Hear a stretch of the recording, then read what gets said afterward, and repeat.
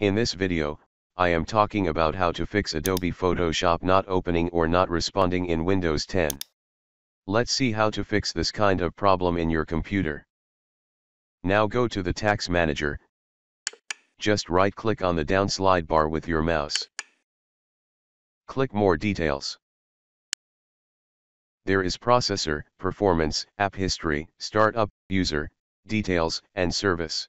Now go to the Details tab. Then scroll down with the mouse. Now find out the Photoshop.exe file. Select Photoshop.exe. Then click End Task.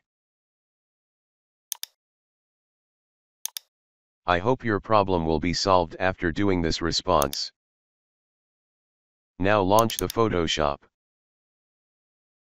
Now it's working. If this video really helps you, please subscribe to my channel.